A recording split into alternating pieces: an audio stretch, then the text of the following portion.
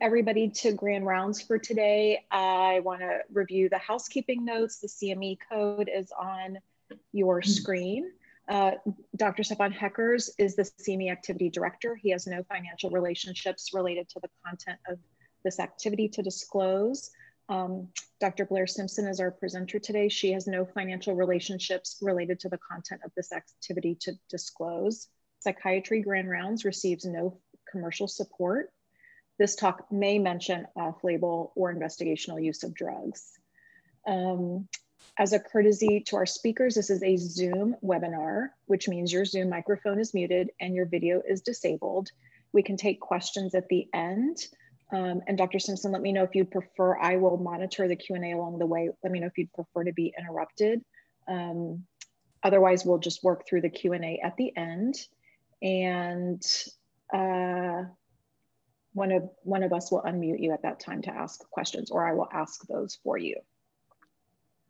Okay, so moving on, I am incredibly excited today to have Dr. Simpson be here for our Grand Rounds. We were very much looking forward to having her in person. She's been to Nashville before and really enjoys it, but we are grateful that she agreed to come do a virtual visit with us, and she'll be with us for the rest of the day.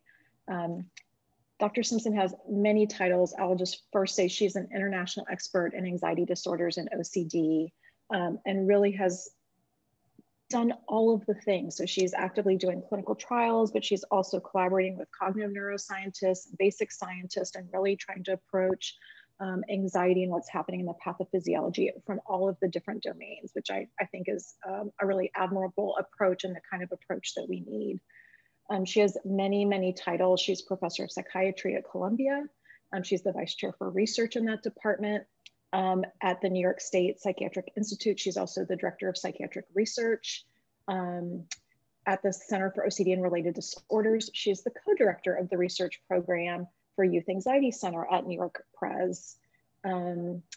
She graduated from Yale with a BS in biology, and I just learned studied songbirds in her MD PhD, but then pretty quickly ended up in anxiety.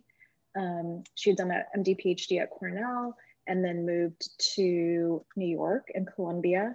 And she trained with one of the leaders of the field, like Dr. Michael Leibowitz, and has been at Columbia ever since, and has really risen and now owns the whole helm of anxiety across all of those institutions. And so I think what you'll get today is a talk that gives you really clinical information and research information and cutting edge updates on what's happening with OCD, which is a prevalent disorder, but we also see it in other disorders. So if you love schizophrenia, there's OCD and schizophrenia as well, and kids with other anxiety disorders. So I hope that everybody has a piece that they can take away from today's presentation. And with that, I'll turn it over to Dr. Simpson. Welcome.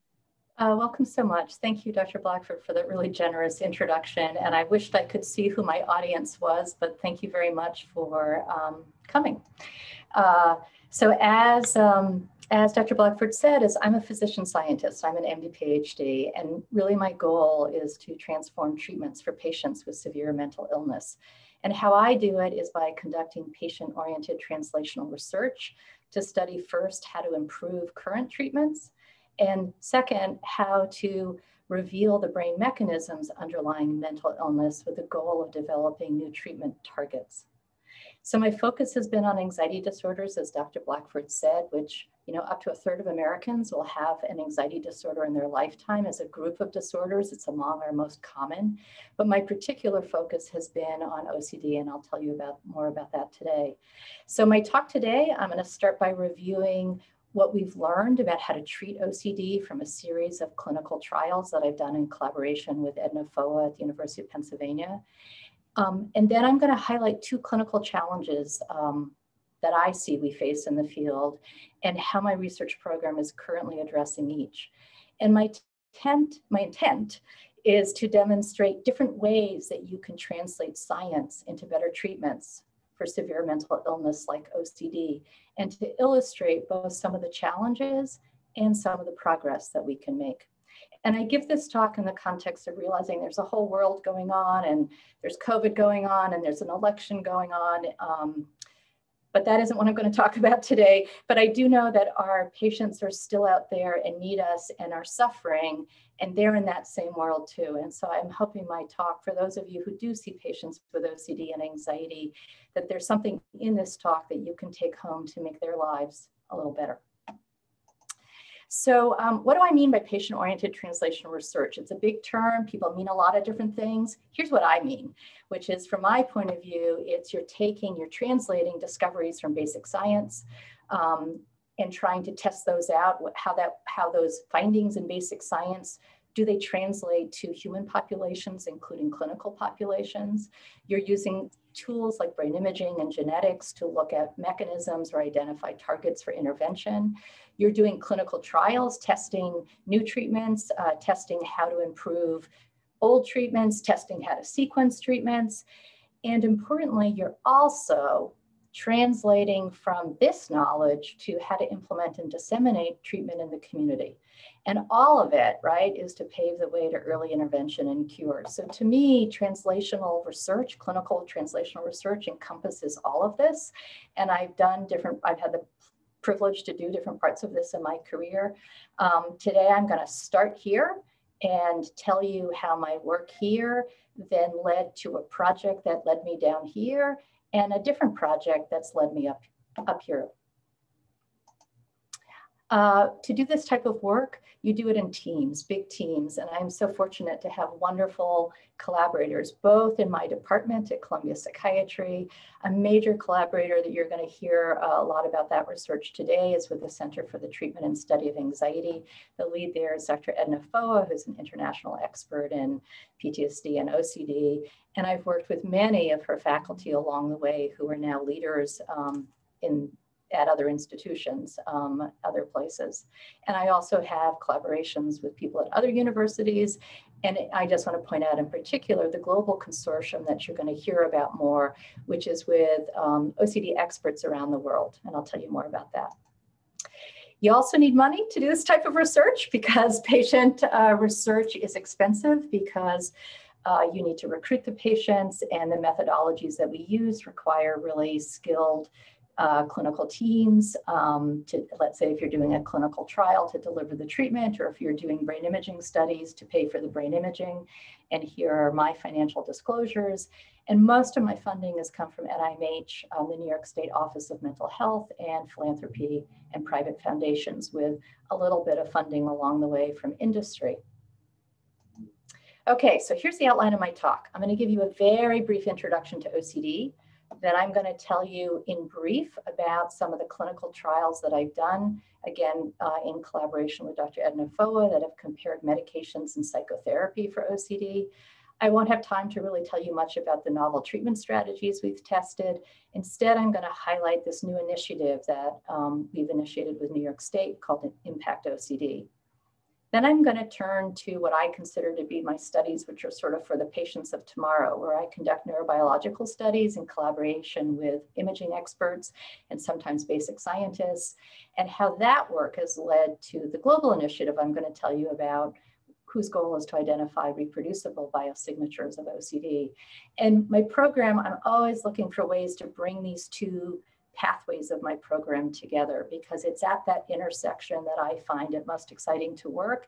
And it's that intersection that I believe is critical if we're going to bring discoveries from science into the clinic to really make lives better for our patients. So what is OCD? Well, it's pretty simple, right? It's in the name, obsessions and compulsions. And what are obsessions? Repetitive thoughts, images, or urges. They're intrusive, distressing. Or compulsions, repetitive behaviors, or mental acts. Again, the symptoms must be distressing, time-consuming, more than an hour a day, and impairing to get a diagnosis of a disorder. Well, those are the core features. They're also associated features. So not every OCD person looks identical to each other. There's a range of content and fears of the obsession and compulsions. These have been called symptom dimensions, and they cover sort of different content areas. OCD patients can have different affects that range from anxiety and panic to not just right sensations or disgust. They can have varying insight and various comorbidities. And the point is, the disorder's got a very stereotypical core features, but with some heterogeneity. And that can both complicate diagnosis and treatment, but it also raises interesting questions about the relationship between how the brain produces these different clinical profiles. And I'll return to that near the end of my talk. I love to really emphasize this. This sometimes surprises people who don't work in OCD. So the lifetime prevalence of OCD is about 2%, whereas the lifetime prevalence of schizophrenia is 1%. So OCD is twice as common as schizophrenia. The median age of onset is 19, whereas the median age of onset of major depression is 32, and a quarter of the cases start by age 14. When you get OCD, the typical course is chronic waxing and waning symptoms. And if you look at the proportion of, when you look at cases and you look epidemiological at what proportion are mild, moderate, or severe, unlike many of the anxiety disorders, OCD has a very high proportion of moderate to severe cases. So if you add that all up, it's not the most common anxiety disorder, but it's more common than schizophrenia. It occurs early in life, and when you get it, you keep your symptoms. And if you get it, you're likely to have moderate to severe symptoms. That's why it's a disabling disorder. Now, we've known for a while that there are two treatments, first-line treatments that work. One is medication. It's a class of medications that have been found effective in OCD in randomized controlled trials, both industry-sponsored and others. These are medication treatment with serotonin reuptake inhibitors, which include clomipramine, which is a tricyclic antidepressant, as well as the selective SRIs, which I've listed here. And we have studies that show that they all work. So that's not a question. The other main treatment that we have that we know also works for OCD is cognitive behavioral therapy, but of a very particular type. And it's been called lots of things, but it's exposure and response or ritual prevention. It's got lots of different acronyms that have been used in the literature. So what is it? Just so we're all on the same page. So again, it's sort of a simple treatment in some ways, right? It's in the name, exposure and ritual prevention. So what you do is you make a hierarchy of what an OCD person might be scared of that triggers their obsessions or compulsions. And you, in a prolonged, very structured way, expose them to those stimuli up a hierarchy till you get to the top of their fear. And in parallel, you're coaching them how not to avoid and also how not to do their rituals. I'm going to give you an example just to sort of make it real. So for example, I worked with a patient, an OCD patient who had concerns about harming others. In particular, one of his issues was he kept worrying when he drove to work that when he drove through an intersection, that he had run someone over. And so he was often an hour or more late for work because he'd go through an intersection. He'd then doubt whether or worry that he had actually killed someone. And he'd go back around the block to make sure that he actually hadn't. There wasn't an accident in the intersection. And at night, he would listen to the police radio, listening for accidents on his route home to try to reassure himself that he really actually hadn't killed anyone. So there's an example of one type of his symptoms around harm. So for example, what would we do with him? We would do imaginal exposures where he actually did run someone over. You obviously wouldn't have him do that in real life, but that would be an imaginal exposure. And you would get him to spell out, well, what's like, I mean, literally, like, what's so bad about that? Like, let's say you did run someone over. What does that really mean? And you would get a very personal story about what that would mean to that person. So for example, that would mean I'm a sinner and I'm going to go to hell forever. Or that would mean I will lose my marriage and all my friends will hate me. Or that will mean I'll be in prison for the rest of my life and not see my grandchildren grow up. I mean, that's what I'm trying to give you the details. It could be different feared consequences, but you would make that story include those feared consequences of happening. And you would do that as an imaginal exposure. And then as an in vivo exposure, for example, you'd go driving with him and you would not, you would not let him go back around the intersection. And there are ways that you would sort of enhance that exposure. So what's the goal of this treatment? It's multiple goals, but one is to disconfirm the fears that people have and challenge distorted beliefs. There's also breaking the habit many of these people have gotten into about ritualizing and avoiding, but obviously fundamentally, The real goal is to improve their functioning and quality of life. And we know that with minimal OCD symptoms, you can do that. There are many different formats that have been used. The standard format that we've been using has been 2 planning sessions plus 15 exposure sessions as a sort of a standard acute course. The key to this treatment is daily homework, where you ask the patient to practice exposures and ritual prevention in between sessions.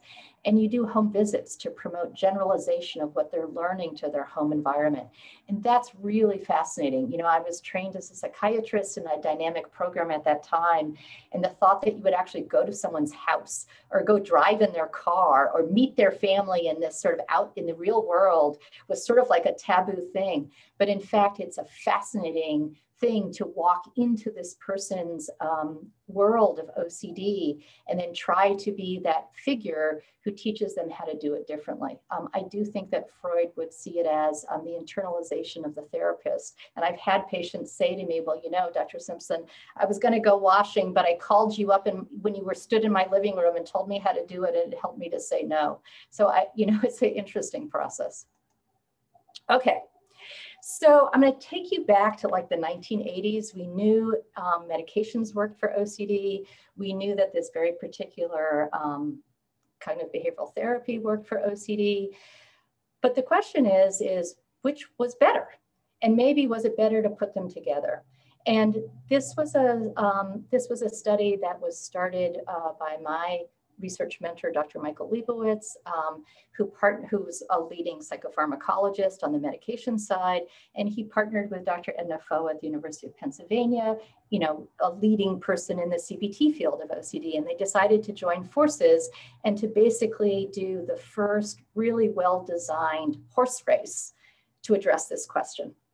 And to address this question, this is a classic clinical trial, our gold standard to sort of figure out, you know, whether a treatment works or not.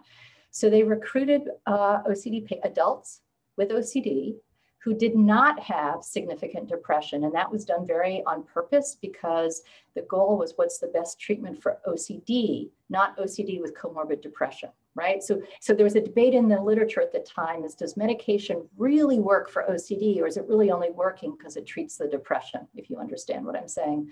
So again, recruiting adults with OCD of moderate to severe symptoms as outpatients. People got randomly assigned to a medication, a serotonin reuptake inhibitor, and they used clomipramine in this trial because at that time it was then and probably still now seen as the most effective treatment. And the other, you know, I think Prozac had come out by then, but all the other ones hadn't. So they chose clomipramine as sort of like the best medication to try, give it the best shot. The exposure treatment that I just told you about, the treatment was delivered. It was a total of 17 sessions, but it was delivered 5 times a week for 3 weeks, then 2 home visits, and then 45-minute sessions out to 12 weeks so that you get an endpoint that matches the medication, the combination, or pill placebo. So let me, in the interest of time, jump to the results. So on the y-axis, I'm showing you OCD severity. This scale goes from 0 to 40. Symptoms of 16 or above is typically considered moderate OCD and warranting treatment. On the x-axis, I'm showing you weeks in treatment. So patients came into the trial with moderate to severe OCD.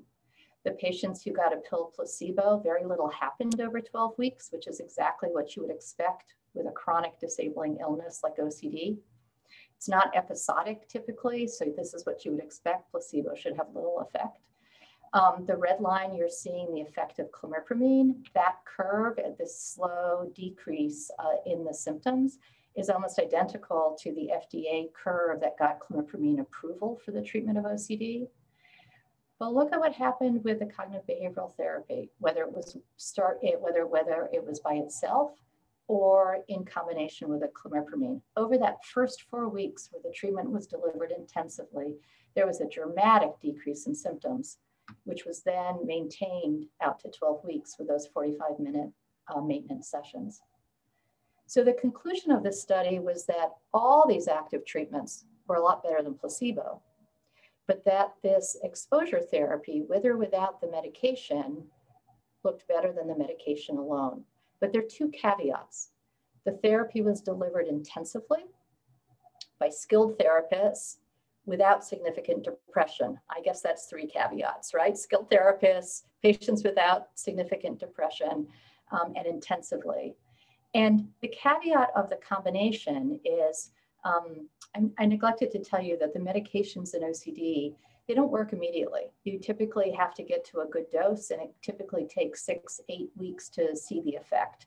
So if you started clomipramine here, but you gave and the clomipramine takes that long to work, out to 12 weeks, let's say, if you will, as the exposure therapy was done before the medication really had a chance to kick in. So those two caveats. But these are exciting findings, right? I had the good fortune of being a psychiatrist first on this trial as a postdoc when I was mentored by Mike Leibowitz. And then when the therapist we had to go on a leave for a medical reason, I got drafted to be the therapist. So I got to see both curves, if you will, from a front row seat. But most patients back then don't get cognitive behavioral therapy. Like if you look at those data, you would say, well, gee, everyone should get cognitive behavioral therapy first. But most patients, there not enough availability of therapists. And most patients back then didn't get it. And still today, most adults don't get CBT as a first-line treatment. What's much more available to patients today is this medication. And yet, if you look at the end result of people who got a good trial of clomipramine, if you notice on average, their OCD severity is above the cutoff that would have gotten them into the trial to begin with. So that's the next question we asked. If this is what most people are getting, and they still have symptoms that are less than if they weren't on the medication at all, but are still disabling them and getting in their way, what happens if you added the exposure therapy at this point? So that was the next study we did. So for OCD patients on serotonin reuptake inhibitors with ongoing symptoms, if you added exposure therapy, was it better than a psychosocial control? And this was a very different design, right? So now we are recruiting patients already on a serotonin reuptake inhibitor, and we allowed them to be on anyone that was currently approved because we wanted to make this more real life. And now we're bringing them into the study, and half of them got added on top exposure treatment, and the other half got a stress management treatment, a sort of credible psychosocial control. And we're really looking for, is the addition of exposure specifically helpful? And let me show you those results. So this is the second trial. Same thing, on the y-axis is OCD severity, 16 and above being clinically significant OCD. On the x-axis is treatment week.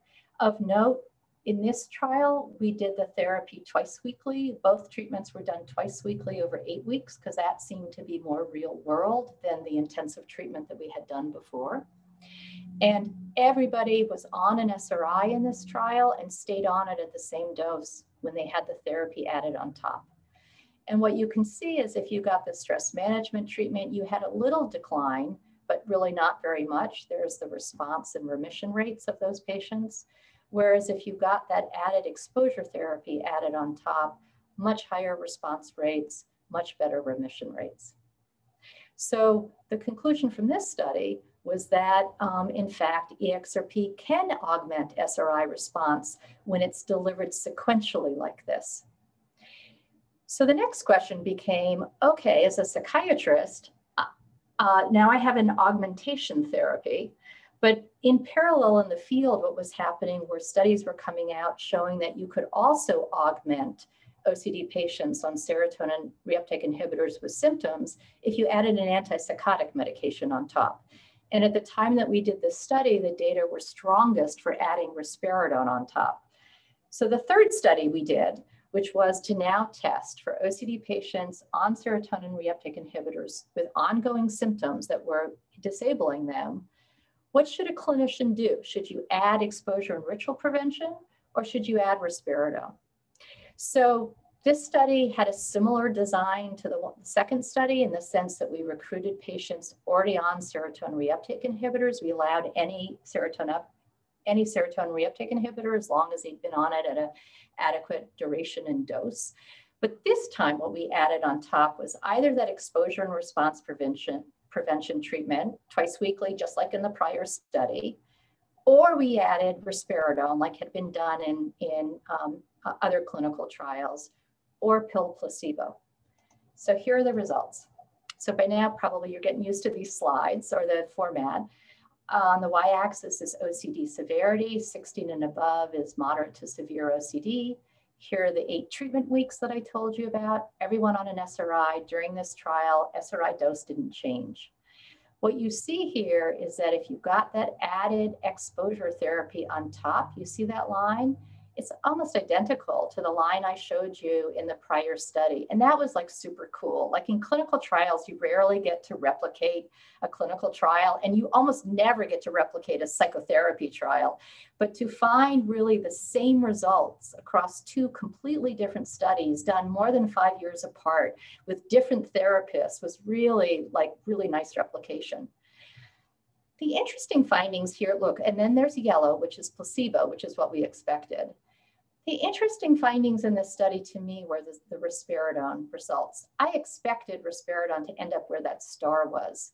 But in fact, in this study, even though risperidone had a slightly higher response rate than placebo and a slightly higher response rate, remission rate than placebo, it actually wasn't different than placebo. And I'm happy to talk more about that, why I think that is, why that could be in part the design of the study. It could be in part the design of prior studies. But I guess the important message here is it doesn't mean antipsychotics don't work. When you look at recent meta-analyses, it's only the addition of antipsychotics, whether it's risperidone or aripiprazole or Haldol or other ones, they only work in about 1/3 of patients. And that's what meta-analyses show. And so look at our sample size. We have 40 people in risperidone. And if it's only going to work in about 1/3 of people, then our response and remission rates are really not so far off, which you might expect. And then the sample isn't big enough to actually show a difference. So my message here is, if you are a psychiatrist and you try adding an antipsychotic to augment your OCD patient's response, remember that the effect is going to be acute. You're going to see the effect in 2 to 4 weeks. And remember that only 1/3 of your patients may respond to it. So if you see no response, take them off of it. Because if you don't take them off of it, I promise you, we see many patients like this. 10 years later, no one else will take them off of it because they think they have a psychotic disorder or they might unravel. So if you try that as an augmentation strategy, just make sure you really monitor whether it's working or not. And you shouldn't have to squint to see the effect. You should really see a big effect to keep someone on an antipsychotic as an augmentation treatment in OCD.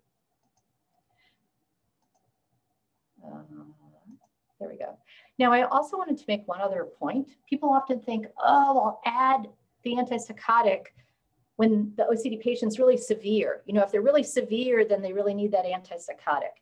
And I'm just showing you data from our study that just disproves that, which is what I'm showing you here is the baseline Y box and then the post-treatment Y box. And what I'm showing you, so lower is better here, right?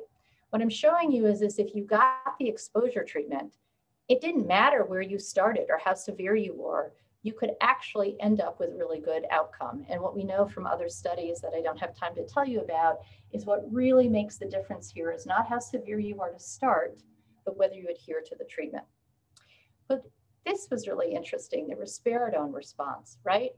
Which is the people who had the worst outcome from adding risperidone were the people who had the highest symptoms at baseline. So where does that get us? So for the patients of today, what I'm trying to do is improve current treatments. What I've showed you is that, you know, a little data, and there's a huge literature on this that I haven't showed you, is that many will respond to serotonin reuptake inhibitors, but the response is usually partial, like I showed you in that first study. So if you're a psychiatrist, you're always thinking, what's going to be your next step? So what are we doing about that problem in my program? We're testing new medications, and I could tell you more about that, but I don't have time because I want to talk to you about other stuff.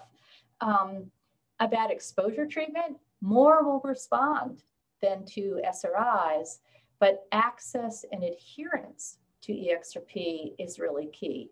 So things that we and others are doing there is testing technology to improve access, using cognitive neuroscience techniques to see if we can enhance learning, and also trying intensive formats to see whether those are ways to improve adherence and thus outcome.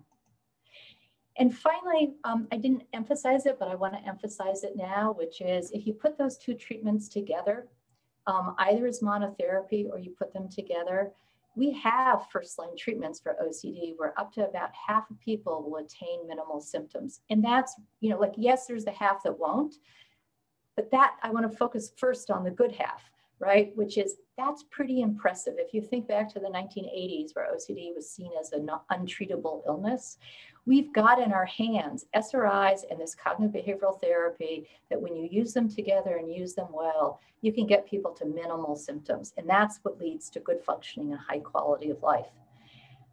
Now, as soon as you get them well, I can tell you what our patients ask us, which is, hey doc, can I now go off my medication? And it's an interesting problem because psychologists have a tendency to sort of say, sure, go off your medication. And psychiatrists have a tendency to say, no, don't go off your medication. But there hasn't really been good data to really inform us. So that's the study, the fourth study that Ed and I have recently finished. And it asked, first of all, okay, after that acute trial, will offering more sessions increase rates of remission? Right? Because 17 sessions might not have been enough. But question 2 was, if you got well after an effective trial of exposure therapy, can you stop your SRI and keep your wellness? So we're going to be presenting, these findings aren't published, and they'll be presented for the first time at ABCT next week. So if you're going to ABCT and you'd like to hear about them, please join. But I want to move in the second part of the talk to 2 challenges. I want to move forward, which is the first challenge that I see is that I just told you we have these 2 treatments and they're good and they can get half of people well, but most don't receive them. And there are many reasons why people don't receive them. Their patients don't come for treatments, their clinicians don't diagnose OCD, or that clinicians don't know what evidence-based treatments are, or there's system issues where the system doesn't allow clinicians to tap into these treatments.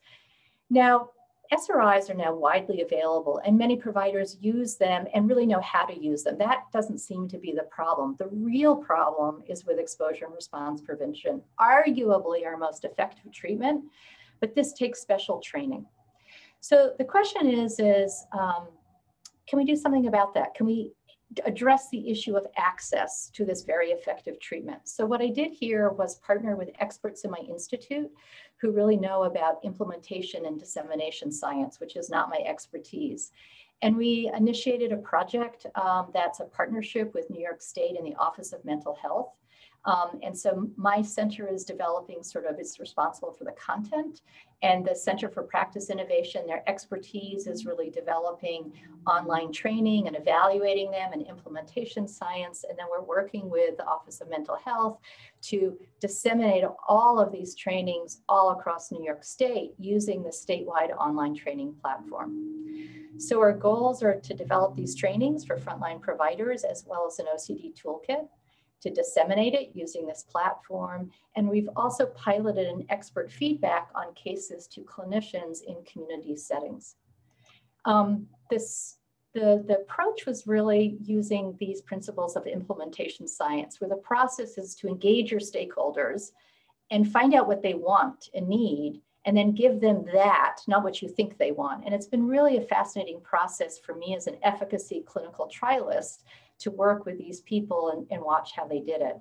So that was, engaging stakeholders, conducting a needs assessment, learning what we learned about what clinicians knew and didn't know and wanted to learn more about. Now we're in a process, we did that. We then developed a training curriculum. We developed an advisory board review of frontline clinicians, people with OCD, supervisors and directors of clinics across New York State. And we're about to launch these videos. We also develop methods for evaluating whether the videos really teach anybody anything or change practice. And we're hopefully going to disseminate these statewide in next month. So I find it really exciting to feel like this could actually make a difference in real people's lives. Like, you know, if I sit at Columbia and I do these clinical trials, but no one can ever access the treatments that we've just tested, you know, what have you really done? But if you can really help move it out into the community, I feel like, you know, that's my mission. And in parallel, I've also been working with, and that's a big collaboration with Dr. Sapana Patel. Let me just go back and point out her picture because she's essential to this. Dr. Sapana Patel is my real collaborator in this, as well as Lisa Dixon in the Center for Practice for Innovation, and Melissa Hines. With Sapana, we're also been studying technology, and can you use digital health technology to increase access to EXRP? Again, happy to talk about it in the discussion period. I don't have time to tell you more about it today, but I'm very excited about whether technology can be used to either increase clinician ability to offer more treatment to people. Like that's how I see it, which is really decreasing clinician time in face-to-face sessions and using technology to really enhance how many we can deliver this treatment to.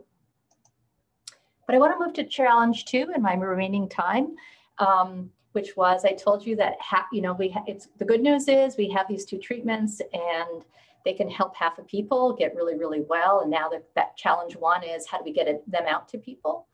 But challenge 2 is, well, what about the other half, right? And some people try, you know, some people have had fabulous first-line treatments and they've tried all sorts of medications and they've tried, you know, deep brain stimulation, you know, they've tried everything. And they're still really suffering. And for that, you know, from my point of view, is my approach to that is, okay, let's go figure out what's causing obsessions and compulsions at the level of the brain. And can we actually then use that knowledge to develop novel targets and put new treatments to those targets that might actually help this part? So that's what I see as for the patients of tomorrow, because I don't see this as a quick fix. I see this as a long-term fix given the challenges in front of us. So if you think broadly, what do we know about what causes OCD? You know, I think about this 2 ways. I think about, okay, there's pathophysiology, which is how does the brain produce obsessions and compulsions? And what I mean by that is, I'm talking to you today and it's my brain that's enabling me to talk to you. And it's my brain that's causing my hands to wave around. That's pathophysiology. And obviously our working model in psychiatry is that there's specific brain circuits that aren't functioning properly. And that's what's leading to obsessions and compulsions. And there are a range of hypothesized deficits. And there's you know, data for different aspects of these in OCD patients. But that's a very different question, pathophysiology, than etiology, which is, if I have those abnormalities in the brain, how did I get them?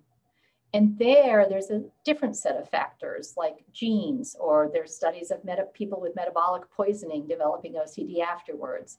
There are infectious agents that people with kids, sudden onset of OCD, people getting OCD after specific neurological insults, and even environmental causes. So in my mind, I think of these as 2 separate processes. And most of the research has been on pathophysiology, although there's increasing studies of the genetic influences to OCD. So in terms of pathophysiology, you know, part of why I got interested in OCD is early on, there were early studies, very exciting studies showing specific brain circuits being overactive in OCD that with effective treatment normalize their activity. And those circuits include the orbital frontal cortex to the basal ganglia, particularly the striatum. And we know that that circuit loop is involved in many different brain functions, including the balance between goal and habit, including reward processing. So that's sort of like the simple model of it. But what's happened since then is many, many people, including myself, have done, oh, and I'm sorry, I should say, and the validation of that circuit, people have done animal models and can show that disrupting this circuit in animals can lead to repetitive behaviors that can then be treated with SRIs, those repetitive behaviors. And some of that work, for example, was done here at Columbia by Susanna Mari when she was a postdoc. She's now at the University of Pittsburgh and doing really interesting animal work on that. But since then, lots of people, including myself, have then tried to say, okay, there's a beginning model. How do we fill in the details? What really is going on in those circuits? And what are the metabolic abnormalities, not just the sort of fMRI or PET activity levels, but actually metabolic targets that you might go after? So I got involved in using PET imaging to look at the serotonin system, because serotonin reuptake inhibitors interact with the serotonin system. It's not that I thought that was going to be the answer, but it was a place to start to sort of prove or disprove it. And we looked both at the serotonin transporter and the serotonin receptor. You could not have more negative data if you look at my histograms. I also used a magnetic resonance spectrum, and that was work done with Dr. Anissa Abidargam and Mark Laruelle and other wonderful PET imagers. That's not my expertise. I'm the clinical researcher who partners. I then partnered with Dr. Tacoma Shungu and Larry Keglis doing magnetic resonance spectroscopy studies. And this was to look at glutamate and GABA in the brain of OCD patients compared to healthy controls. And there's a whole theory about that hyperactivity in the brain in that circuit that I showed you being due to glutamate abnormalities. But we didn't find glutamate abnormalities, at least in adults. In fact, what we found were GABA abnormalities in adults in the cortex and absolutely nothing in the caudate. Interesting, because prior studies had suggested in pediatric populations there might be an abnormality. Whether that's a difference in methodology, whether that's a difference in age, I think it's an interesting question. And then, of course, the other big imaging modality is task-based fMRI. And here I've partnered with Rachel Marsh, and we've looked at inhibitory control circuits. You could imagine, you could hypothesize abnormalities in inhibitory control systems that mean why OCD patients can't stop their compulsions. And also there are data about reward processing abnormalities in OCD, and we found evidence for abnormalities in both. But it's actually all those details I don't want to go into, because what I want to take you back is to the big picture. And this is sort of a summary of ours and many other people's neuroimaging work over the last 10 years. And my point to you is that very simple model of that one circuit has now become this very complex model of multiple circuits that may lead to the complex profile that we see in OCD. Now, if you're a very skeptical clinician, you're probably wondering, how is all this brain imaging ever going to get us anywhere? And you're going to get pretty quickly to the following questions. Like, okay, well, wait a second. What's cause and effect?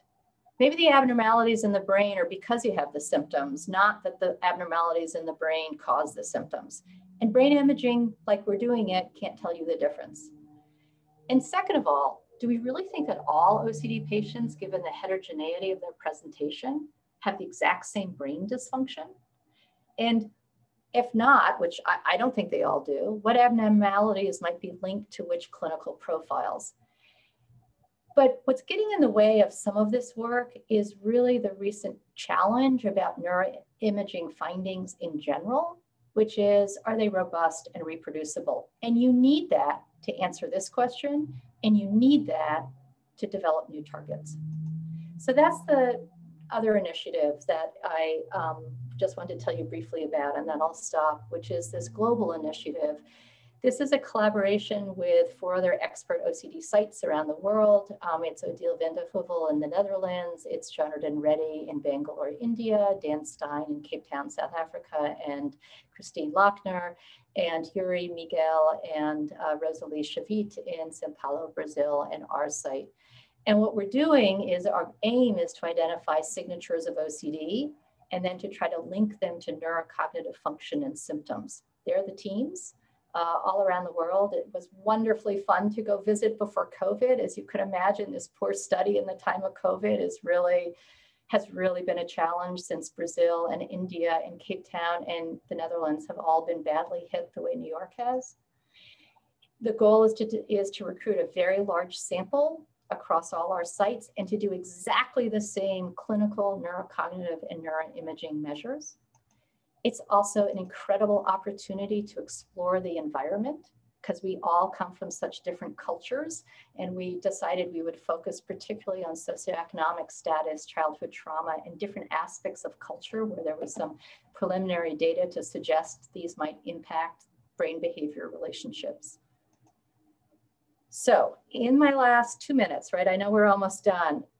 I know it was sort of a big whirlwind, but I wanted to move you to the challenges and how I see that. So here's my take home. You know, I really believe that because of science, like what I've done, but like what many people have done in the last 20 years, we know so much more about OCD than we did when I first came into this field as a postdoc.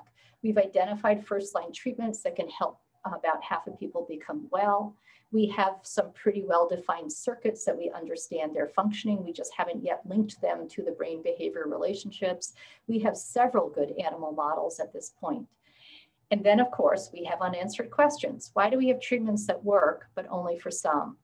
What causes an individual to develop OCD? That's what patients care about. They don't care about the group stuff. They care, why did I get it? Or a family member cares, why did my child get it, right? And then how do the brain abnormalities link to the behaviors? And I think that's been a challenge across our field of psychiatry. And even with such a stereotypical disorder as OCD, and even with 20 years of knowing about this circuit, we're still struggling to sort of figure that out. But of course, you know, what do I wish for as a physician scientist? That when a patient walks into my office, in addition to talking to them, that I could probe their brain function and use that to help tailor treatment specifically to them. And I really feel like to do that, what we need is really strong bridges between the basic and clinical scientists so that clinical questions inform biological studies and the biological discoveries make it to the clinic. And that means experts joining forces. And if you will, as the global study was designed with these goals in mind, to partner with 5 other sites and to share our thinking and harmonize our expertise and procedures. But that's not enough, right? We need treatments that are not just effective for the brain. We need treatments that are acceptable and accessible to our patients. And we can have the best brain treatment in the world, but if our patients don't want it, what good are we going to do? And I can tell you about data we have on how patients feel about deep brain stimulation. I don't think that's the answer for OCD. So the Impact OCD project with New York State was initiated with this ultimate goal in mind, is how do we actually create a platform to ensure that the latest treatments get to patients across New York State? So with that, I just go back to this slide, which is, that's my biggest point, which is I believe we need all types of patient-oriented translational research to ensure that discovery science, that science leads not just to discovery, but also to treatment, better treatment outcomes for our patients. And I would argue that this is the real pleasure of being a clinician scientist. You might not get that cool discovery of the brain, but that ability to sort of bridge these worlds is what you can do. And I encourage MD and PhDs in the audience to consider joining our ranks, because clinician scientists are a little bit of a dying breed, and yet I think they're essential to our future. And I want to end again by thanking, obviously, all the collaborators who I talked along the way, and my research team at Columbia. This is an old picture. It makes me sad because there are all these other people, but because of COVID, we're remote, and we didn't really want to take a picture with all of us in masks. So with that, thank you very much for your attention. And if there are questions, I'm happy to take them. Thank you so much. That was amazing. I loved seeing the whole breadth and the new initiatives, the global initiative and the dissemination, which is obviously a really critical piece. We do have a question from Dr. Gortzman. He says, in your first OCD treatment study, patients on drug improved to a Y-box of 16 to 18, but in the subsequent studies, it looked like the baseline for the SSRIs was around 26. So is it possible that the patients in those other studies who are on SSRIs were non-responders, right, and so therefore a skewed population? So I always love it when someone, so great question. So here's the thing, study 1 was people who'd never been treated. Not never been treated. There were people, but there were very few treatments back then. So it's a very clean OCD population, right? And they came in at about 25, 26. You're exactly right. The next two studies, when we went out to find people on SRIs, they didn't come in at 20. They also came in at 25 or 26 because they were ill enough that they wanted additional treatment. We don't have reports. We don't have them before the SRI and after, so I can't tell you definitively that they were non-responders, but we asked them all what was there a response, and we also contacted their prescribing clinician. And what we wanted were people who actually had some response, not who were non-responders. So, but you're right that they are, if you will, is study one, if you got better with an SRI alone and about 25% of people will achieve minimal symptoms, you're not going to come into study 2 or study 3. So the only people that study 2 or study 3 were going to recruit were the people whose symptoms were high enough that they still wanted to come in. I hope I'm being clear. So they are, study 2, study 3 is a more treatment resistant population than study 1. But given that it's a more treatment resistant population, the fact that you can get them much better too is actually, I think, the important point. Thank you. We have a second question. Dr. Heckers asks, what is the role of deep brain stimulation in the treatment of OCD? So OCD is one of the, I think it's the only psychiatric disorder at this point that has FDA approval under a humanitarian use device of deep brain stimulation. And it's used, and surgery are still used in OCD for highly treatment resistant cases. And, you know, I think it's really interesting science and really important science to do, but just to give you a sense of it, I think it's Ben Greenberg has a paper, and I may get the numbers slightly off. They were doing the randomized controlled trial for an NIH funded study. I think they evaluated, again, my numbers are a little bit off, but I think they evaluated like 300 people, you know, and it was something like, you know, 15 of them actually really needed deep brain stimulation. The vast majority of them had never had an SRI at a good and high enough dose, had never had a really good course of cognitive behavioral therapy, had never been in a residential treatment program. So my message is I think there's a role for deep brain stimulation, and certainly in terms of advancing the science of what these brain circuits do. I think it's very exciting. But do I think it's ever going to become a first-line treatment like it has now become, let's say, for Parkinson's disease? I wouldn't put my money on it, is what I would say. And that's partly also because when you look at treatment preferences, OCD patients have very strong treatment preferences. And we've done some work in that area. And OCD patients really view surgery as a very last resort. Now, if surgery was perfect, cured them, and had no side effects, that might change overnight.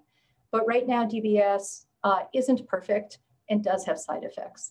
Now, having said that, I've worked with Samir Sheth when he was here at Columbia, and worked with my team. And you know, I think it was about 10 people we evaluated, and 8 of them really didn't need DBS. They needed more intensive treatment or this or that. But, you know, there was a case of someone who had really done her homework, came for treatment.